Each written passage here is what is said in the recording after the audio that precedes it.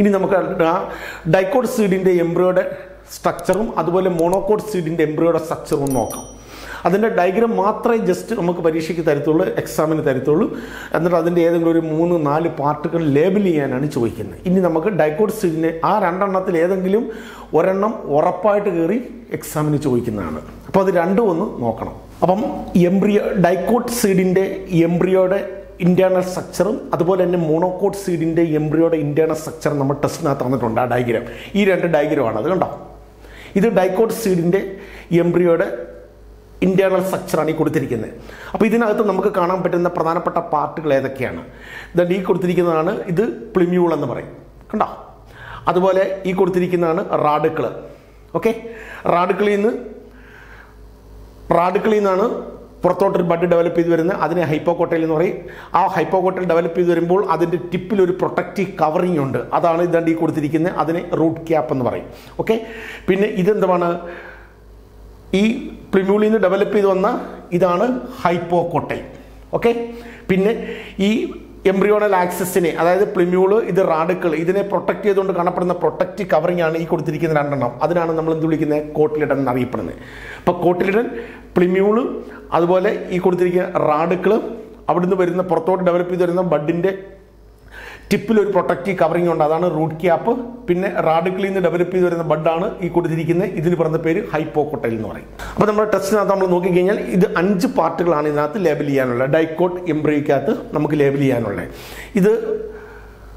ഇത് ഈ 5 പാർട്ടുകളൊന്ന് just label ചെയ്യാനായിട്ട് നമ്മളൊന്ന് മനസ്സിലാക്കി വെക്കണം. അതുപോലെ തന്നെ അടുത്ത മോണോക്കോട്ട് സീഡിൻ്റെ എംബ്രിയോയുടെ സ്ട്രക്ചറാണ്, അത് ഗ്രാസിൻ്റെ എംബ്രിയോയുടെ സ്ട്രക്ചറാണ് ഈ കൊടുത്തിരിക്കുന്നത്. ഇതിപ്പം ഫുള്ള് ഞാൻ വരച്ചിട്ടില്ല, നമ്മുടെ ടെസ്റ്റ് നോക്കിക്കഴിഞ്ഞാൽ അതിനകത്ത് ഡീറ്റെയിൽ ആയിട്ട് ആ എംബ്രിയോയുടെ ഇന്റേണൽ സ്ട്രക്ചർ നമ്മുടെ ടെസ്റ്റിനകത്ത് അതിൻ്റെ ഡയഗ്രാം കിടപ്പുണ്ട്.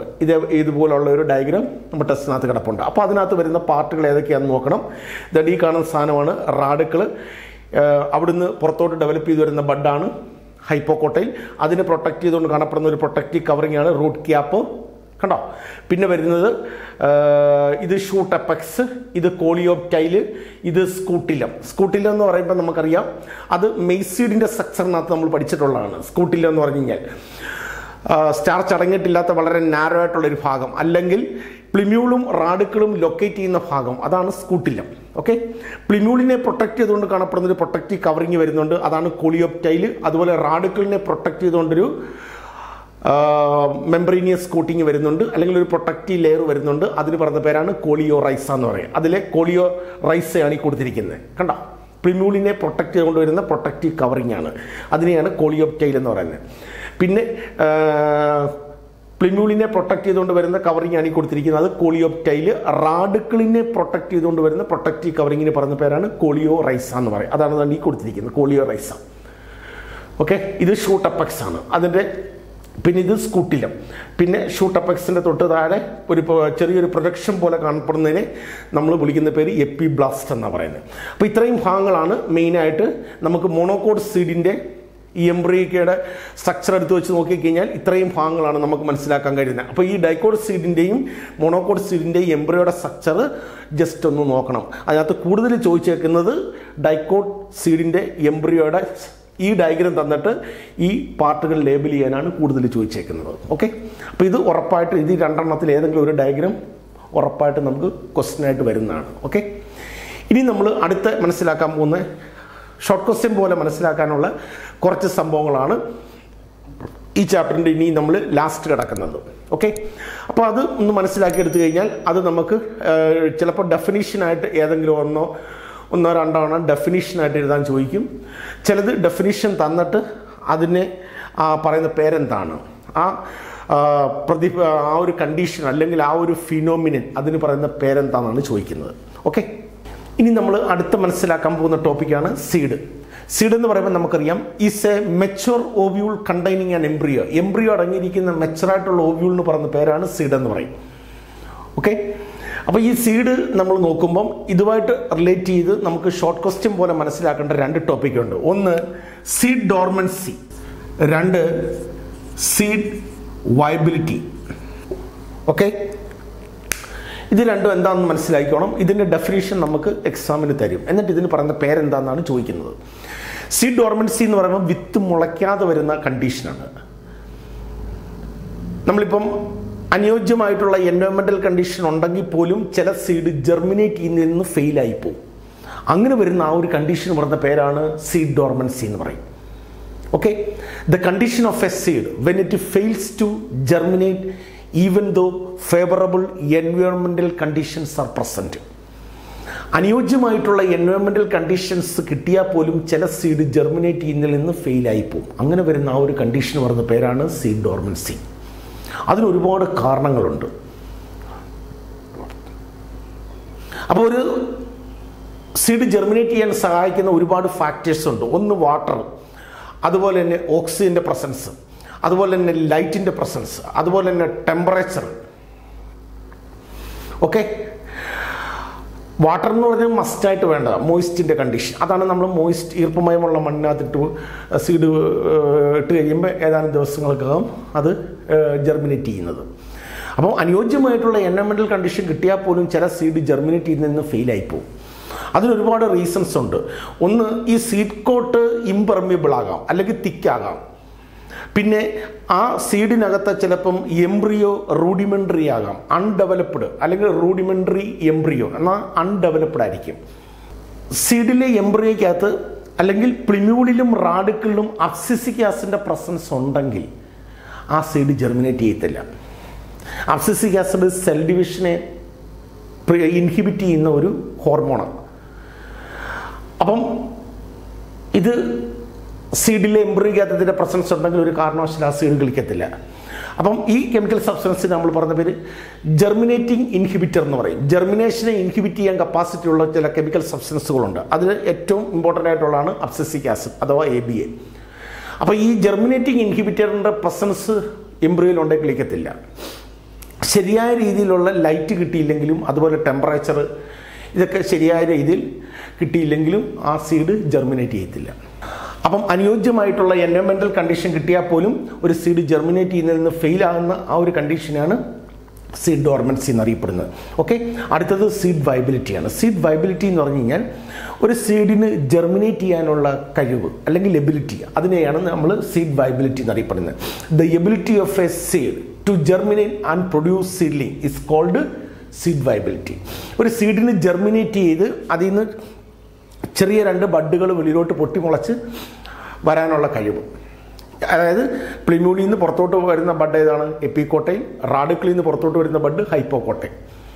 ഓക്കെ, അങ്ങനെ ഒരു സീഡിന് ജെർമിനേറ്റ് ചെയ്യാനുള്ള ആ ഒരു എബിലിറ്റിക്ക് പറയുന്ന പേരാണ് സീഡ് വൈബിലിറ്റി എന്ന് പറയും.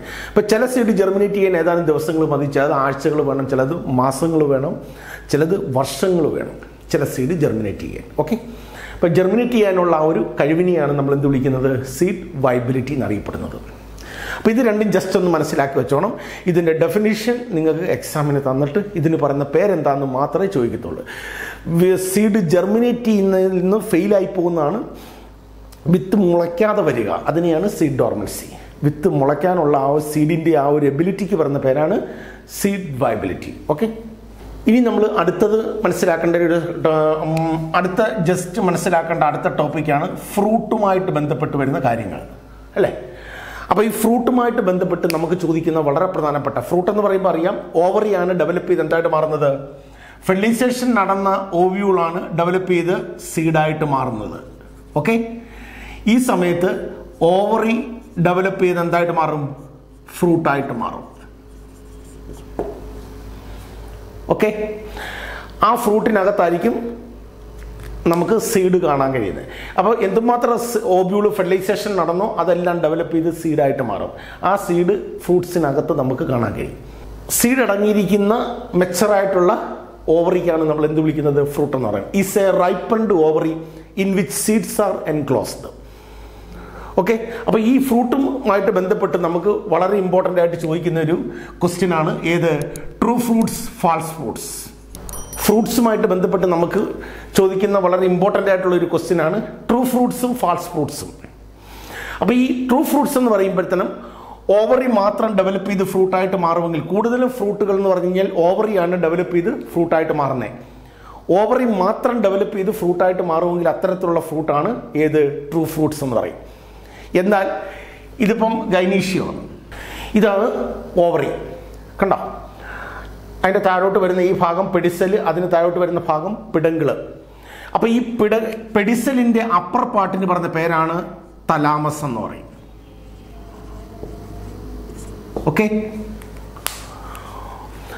അപ്പോൾ ഈ ഓവറി മാത്രം ഡെവലപ്പ് ചെയ്ത് ഫ്രൂട്ടായിട്ട് മാറും എങ്കിൽ അത്തരത്തിലുള്ള ഫ്രൂട്ടാണ് ഓവറി ഡെവലപ്സ് ഇൻറ്റു ഫ്രൂട്ടാണ് ഏത് ട്രൂ ഫ്രൂട്ട്സ്. ഇനി ചില ഫ്രൂട്ടുകൾ നമ്മളൊന്ന് ചെക്ക് ചെയ്ത് കഴിഞ്ഞാൽ, ഉദാഹരണം ഇപ്പോൾ apple, strawberry, cashew, apple, strawberry, cashew ഒക്കെ എടുത്തു കഴിഞ്ഞാൽ അതിൻ്റെ ഈ ഓവറി ഡെവലപ്പ് ചെയ്ത് ഫ്രൂട്ടായിട്ട് മാറുന്നത് കൂടാതെ തലാമസൂടെ മോഡിഫൈ ചെയ്ത് ഫ്രൂട്ടായിട്ട് മാറും എങ്കിൽ അത്തരത്തിലുള്ള ഫ്രൂട്ടിന് പറഞ്ഞ പേരാണ് ഫാൾസ് ഫ്രൂട്ട്സ് എന്ന് പറയും. ഓവറി മാത്രം ഡെവലപ്പ് ചെയ്ത് ഫ്രൂട്ടായിട്ട് മാറുമെങ്കിൽ അതാണ് ട്രൂ ഫ്രൂട്ട്സ്.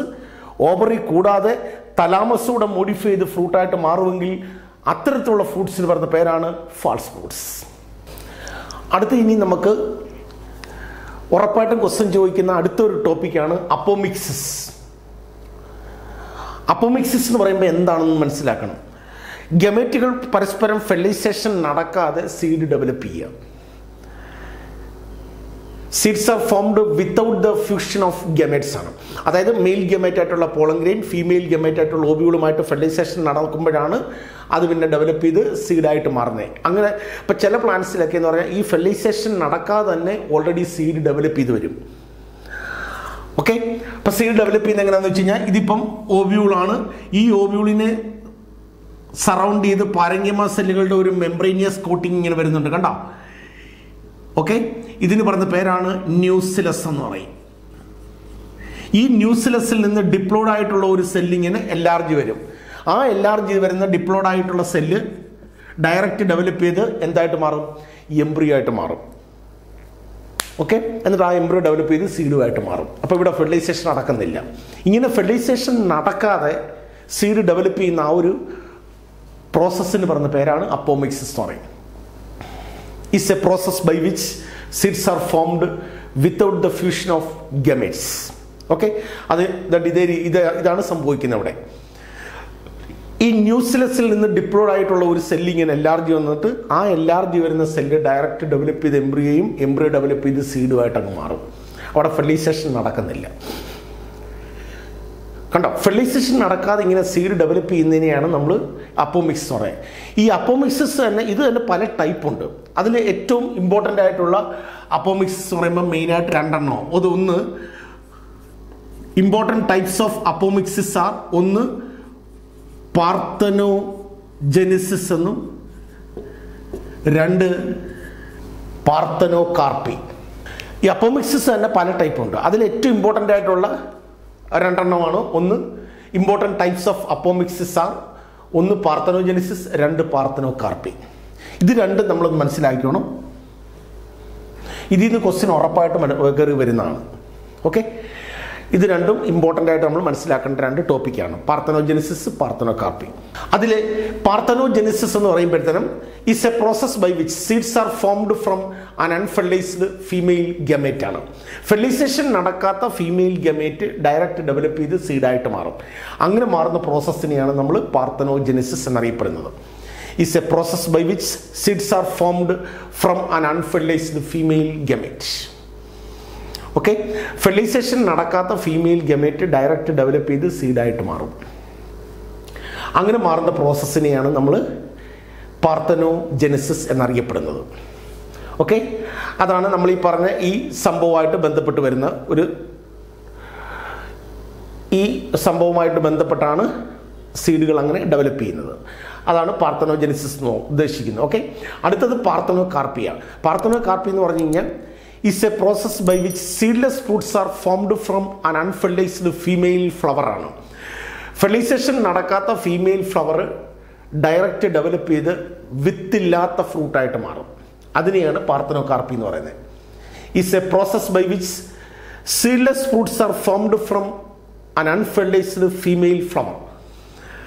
ഫീമെയിൽ ഫ്ലവർ എന്ന് പറയുമ്പോൾ ഫീമെയിൽ സെക്സ് ഓർഗൻ ആയിട്ടുള്ള ഓവറി മാത്രമേ അതിനകത്ത് കാണത്തുള്ളൂ. ഓക്കെ. അപ്പോൾ ആ ഓവറിക്കകത്ത് ഓവ്യൂൾ ഉണ്ടാവും, പക്ഷെ അത് ഫെർട്ടിലൈസേഷൻ നടക്കത്തില്ല. പക്ഷേ ഓവറി വളർന്ന് എന്തായിട്ട് മാറും? ഫ്രൂട്ടായിട്ട് മാറും. പക്ഷെ ആ ഫ്രൂട്ടിനകത്ത് നമുക്ക് ഒരു സീഡ് പോലും കാണാൻ കഴിയത്തില്ല. ഓക്കെ, ഇനി ഈ പാർത്തനോകാർപ്പി എന്ന് പറയുമ്പം ഇത് രണ്ട് രീതിയിൽ നടക്കുന്നുണ്ട്. ഒന്ന് നാച്ചുറലായിട്ട്, രണ്ട് ആർട്ടിഫിഷ്യൽ ഓർ ഇൻഡ്യൂസ്ഡ്. നമ്മളൊന്നും ചെയ്യാതെ തന്നെ ഇപ്പോൾ പൈനാപ്പിൾ, ഗ്രേപ്സ്, അതായത് ഈ സീഡില്ലാത്ത ഗ്രേപ്സ് ഉണ്ട്, പൈനാപ്പിൾ, അതുപോലെ തന്നെ ബനാന, ഇതൊക്കെ എടുത്തു കഴിഞ്ഞാൽ നമ്മളൊന്നും ചെയ്യാതെ തന്നെ ഫീമെയിൽ ഫ്ലവർ ഡയറക്റ്റ് ഡെവലപ്പ് ചെയ്ത് സീഡ്ലെസ് ഫ്രൂട്ടായിട്ട് അങ്ങ് മാറും. അങ്ങനെ മാറുന്നതാണ് നാച്ചുറൽ പാർത്തനോകാർപ്പി.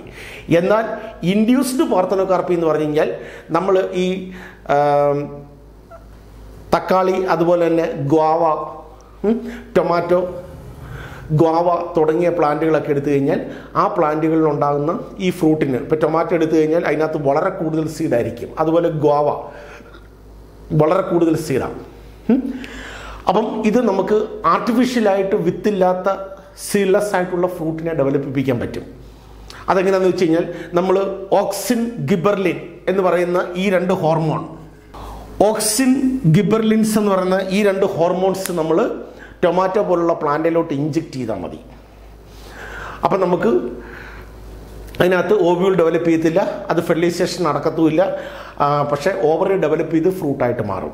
അതിനകത്ത് സീഡൊന്നും നമുക്ക് കാണാൻ കഴിയത്തില്ല. അങ്ങനെ കൃത്രിമമായിട്ട് സീഡ്ലെസ് ഫ്രൂട്ട്സിനെ, വിത്തില്ലാത്ത ഫ്രൂട്ട് നമ്മൾ ഡെവലപ്പിപ്പിക്കുന്ന മെത്തേഡിന് പറഞ്ഞ പേരാണ് ഏത്? ഇൻഡ്യൂസ്ഡ് പാർത്തനോകാർപ്പി എന്ന് പറയും. അപ്പോൾ അത് ക്വസ്റ്റ്യനായിട്ട് നമുക്ക് ചോദിക്കാം. പീപ്പിൾസ് ഏറ്റവും കൂടുതൽ പ്രിഫർ ചെയ്യുന്നത് സീഡുള്ള ഫ്രൂട്ടിനേക്കാൾ കൂടുതൽ സീഡ് ഇല്ലാത്ത ഫ്രൂട്ടാണ്. എങ്കിൽ ഈ സീഡ് ഇല്ലാത്ത ഫ്രൂട്ട് ഡെവലപ്പ് ചെയ്യിപ്പിക്കുന്ന ഒരു മെത്തേഡ് നമ്മൾ സജസ്റ്റ് ചെയ്യാൻ പറയും. ഓക്കെ, ഇനി സീഡ് ഇല്ലാത്ത ഫ്രൂട്ട് നമുക്ക് എങ്ങനെ ആർട്ടിഫിഷ്യലായിട്ട് നിർമ്മിക്കാൻ പറ്റും? അങ്ങനെ രണ്ട് ക്വസ്റ്റ്യൻ ആയിരിക്കും ചിലപ്പോൾ കയറി വരുന്നത്. അപ്പം സജസ്റ്റ് മെത്തേഡ് എന്ന് ചോദിക്കുമ്പോഴത്തേനും നമ്മൾ ഈ ഒരു മെത്തേഡ് സജസ്റ്റ് ചെയ്യാൻ പറഞ്ഞാൽ ഏത് മെത്തേഡാണെന്ന് ചോദിച്ചു കഴിഞ്ഞാൽ ആൻസർ പാർത്തനോകാർപ്പിയാണ്. വിത്തില്ലാത്ത ഫ്രൂട്ട് നിർമ്മിക്കുന്ന ആ ഒരു മെത്തേഡിന് പറഞ്ഞ പേര്, ആ ഒരു മെത്തേഡ് നിങ്ങൾ സജസ്റ്റ് ചെയ്യാൻ പറഞ്ഞു കഴിഞ്ഞാൽ അതിൻ്റെ ആൻസർ നമ്മൾക്ക് എഴുതേണ്ടത് പാർത്തനോകാർപ്പി എന്ന് എഴുതേണ്ടത്. ഇനി ആർട്ടിഫിഷ്യലായിട്ട് ഇത്തരത്തിലുള്ള ഫ്രൂട്ട്സ് നമുക്ക് എങ്ങനെ ആർട്ടിഫിഷ്യലായിട്ട് സിന്തസൈസ് ചെയ്യാൻ പറ്റും എന്ന് ചോദിച്ചു കഴിഞ്ഞാൽ ഒറ്റ സെൻറ്റൻസേ ഉള്ളൂ. By applying hormones like ഗിബർലിൻസ്, auxin എക്സെട്രയാണ്. കണ്ടല്ലോ, ഇതുപോലെ വിത്തില്ലാത്ത ഫ്രൂട്ട് ആർട്ടിഫിഷ്യലായിട്ട് നമുക്ക് എങ്ങനെ ഡെവലപ്പ് ചെയ്യിപ്പിക്കാൻ പറ്റും എന്ന് ചോദിച്ചു കഴിഞ്ഞാൽ അതിൻ്റെ answer by applying hormones like auxin, ഗിബർലിൻസ് etcetera. Auxin, gibberellin തുടങ്ങിയ ഹോർമോണുകൾ നമ്മൾ ആ പ്ലാന്റിലോട്ട് അപ്ലൈ ചെയ്താൽ മതി, നമുക്ക് വിത്തില്ലാത്ത ഫ്രൂട്ട് ഡെവലപ്പ് ചെയ്യിപ്പിക്കാൻ പറ്റും. ഓക്കെ, അപ്പം ഇത്രയും കാര്യങ്ങളൊന്നും മനസ്സിലാക്കണം. അപ്പോൾ പാർത്തനോജെനിസ്, പാർത്തനോകാർപ്പി മനസ്സിലാക്കണം. പാർത്തനോകാർപ്പിയാണ് അതിലെ ഏറ്റവും ഇമ്പോർട്ടൻ്റ് ആയിട്ട് നമ്മളൊന്ന് മനസ്സിലാക്കേണ്ട ടോപ്പിക്ക്. ഓക്കെ, അപ്പോൾ ഇതിൽ നിന്നും വളരെ ഇമ്പോർട്ടൻ്റ് ആയിട്ടുള്ള ക്വസ്റ്റ്യൻസ് നിങ്ങൾക്ക് പ്രതീക്ഷിക്കാവുന്നതാണ്. ഓക്കെ, അപ്പോൾ ഇത്രയും പറഞ്ഞ ടോപ്പിക്ക് നന്നായിട്ടൊന്ന് കവർ ചെയ്ത് കഴിഞ്ഞാൽ ഈ ചാപ്റ്ററിൽ നിന്ന് എത്ര മാർക്ക് ക്വസ്റ്റ്യൻ ചോദിച്ചു കഴിഞ്ഞാലും നിങ്ങൾക്ക് ഫുള്ള് വളരെ ഈസി ആയിട്ട് ആൻസർ ചെയ്യാൻ പറ്റും. ഒരു മാർക്ക് പോലും നിങ്ങളുടെ പോകത്തില്ല, അല്ലെങ്കിൽ ഒരെണ്ണം പോലും തെറ്റിപ്പോകത്തുമില്ല. ഫുള്ള് നിങ്ങൾക്ക് സ്കോർ ചെയ്യാൻ പറ്റും. ഓക്കെ, ഇനി ഒരു ചെറിയൊരു ബ്രേക്കിന് ശേഷം നെക്സ്റ്റ് ചാപ്റ്ററുമായിട്ട് നമുക്ക് വീണ്ടും കണ്ടുമുട്ടാം. ഓക്കെ.